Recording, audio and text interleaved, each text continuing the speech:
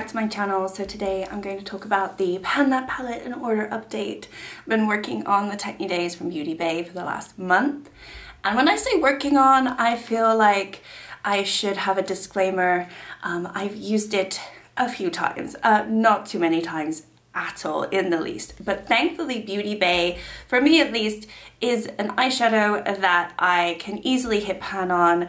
I do feel like their pan depth are pretty minimal compared to some other eyeshadow companies. So yeah, I feel like when I say I've been working on it, it's kind of a stretch because I've really just gotten lucky, I think, with this last update.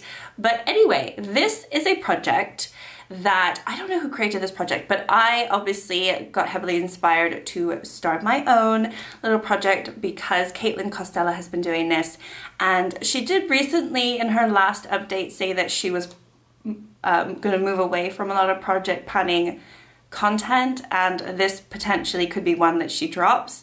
Obviously that would be a shame, but she needs to do what she needs to do, and you know, that's good for her. But anyway, she heavily inspired me to do this. And I obviously picked the Technidaze because it has less pans than some other palettes in my collection. I just thought, you know, Beauty Bay, it should be easy. I should be able to get through it pretty fast. So, you know, yeah, I mean, I don't know how to do these updates without having them last just 2 minutes and then I'm done, because this is literally like a really quick update. But anyway, this project, what you want to do is you want to hit pan in all of the shades in the eyeshadow palette in order. So you start from obviously the first one, depending on if you go row by row or column by column. I'm doing row by row in this one. There are only 8 shades in this palette, but I already had 2 pans in it, so really it's just 6 shades that I've been trying to work on. But I really just only have gone into one, which is the first one. And anyway, so let's go, let's do it. So I guess you'll see on the screen kind of what it looked like last month. Yeah, drum roll, this is what it's looking like. So I do have a pan because obviously I have hit pan in it now, so that would make sense. So yeah, I've been working on this shade, which is called Kaleidoscope. I actually have it on my eyes today. I've just hit pan on it today. I thought, you know what? I haven't touched this in like a couple of weeks. Let's try to hit pan. So I did, and then I have a bunch of shades from my Project Level Up palette, the Equalizer 2 from Sample Beauty. So I'm going for a very purpley look. You know, winter is here. There is no sun. The summer has disappeared for whatever reason. It has disappeared, but I'm very hoping that in the next couple of days, finally it comes back again. It's just, we've just got some cold breeze, and it feels so wintry. It's awful. Anyway, so yeah, I thought let's do a purple wintry look. So went into this shade and then some others. Oh, I also have my Colourpop Dazzle shadow, or the Jelly Much shadow, whatever it's called. So that's also on my eyes today. But yeah, it has been a shade that I have used, not very much, as I have said. It really doesn't take me long to hit pan, especially when it's a shimmer as well. I've only gone into it 3 times, including today, and I hit pan in it today. Obviously, I have used the shade before, but I didn't have a significant use. I probably only used it maybe once, maybe twice before, and that's it.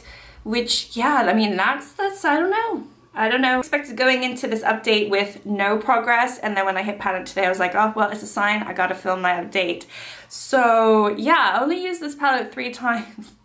It's not a lot, but I did also go into this shade also, which is what's on my lower lash line today, which is called Dazed.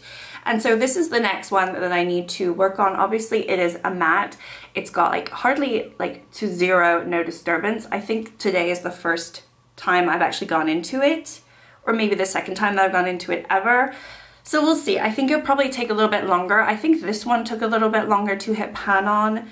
And this type of pink is not a pink that I go in all that often. It's pretty bright, so we'll see. But yeah, I went into it once. So yeah, 3 times and then 1 time this update. It's just not a lot. It's not a lot. This video is already over. So I've been thinking, because in my intro, I really wanted to pull the Earthly palette from Beauty Bay, which is really, really big, but I kind of want to do it. And also, somebody mentioned that instead of going row by row, where I kind of like start with these dark ones, I could go column by column, and then I would end up having a mixture of some green and then getting on to some of these more neutral shades. And I think that would be better than having 2 full rows of green or 3 full rows of green before I even touch any of the neutrals. So I think I'm going to go into this palette, and this, I'm going to have 2 Pan That Palette in orders in this project. And we'll see how it goes. So I'm gonna start off at the top here, which is called Fresh. And then I'll go and work my way down. I mean, obviously there's a bunch of green all in order there, but I will eventually get to some neutrals and a brown, so it's not all bad. And you know what, this can be something I work on like all year long, because I haven't actually touched this palette at all this year, and there's just so many shades in here. I think it would be a good opportunity just to keep it out and for me to just work on it just very easily. Like I'm not putting a lot of pressure on this project at all. That's why I kind of liked it, because you know, we're just actually just working on 1 shade for the month at a time, but now I'm going to be working on 2 shades at a time. So a pink, which, you know, pink and green can kind of go, but I don't know if that pink is going to go with this green. Let's swatch them. So the green is kind of, it's a very muted mint color. I don't even know what color you would call that. So anyway, that is like the muted green, and then the pink, they kind of look pretty together. I don't know. So those are the 2 shades I'm gonna be working on in the next month. If I can hit pan in both of them, that would be amazing, but realistically I have a lot of projects going on. So if it's just 1 or none, but I get some use out of them, I think that would be exciting as well. So yeah, I'm gonna be rolling in this big old palette to go with this one. Also, this is such a colorful palette, and I just feel like it would be nice to pair it with something, and pair it with this huge one. Why not? Once I hit pan in the pink, then we'll work on the green. Now that might become tricky, but maybe depending on where I am, it'll be one of these 3, right? If it's this one, it probably won't work out too well, but if it's one of these 2, at least it's a little bit different.